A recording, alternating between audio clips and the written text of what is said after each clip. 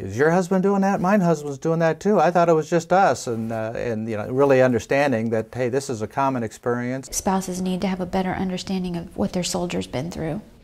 And I learned more to listen to what he was saying.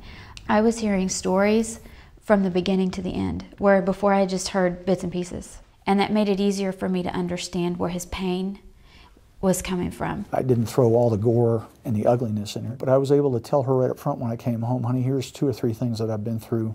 They give me nightmares periodically, and when I didn't feel good, I would tell her. Just to prevent an innocent family interaction, normal arguments that you have in the home, from escalating to something stupid. Sometimes all he needed was just for someone to sit quietly with him, and other times he just needed to be left alone, then come out and rejoin the family on his own terms and on his own schedule. We never pushed, and I always explained to the children, let's give Daddy some space today, or conversely, give Daddy an extra hug today because he really needs one. When you see the cloud coming over, back down just a little bit.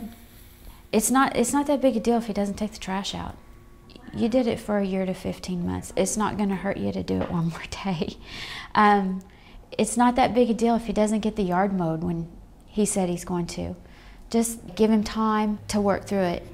They'll talk. They'll open up more. You just have to be patient.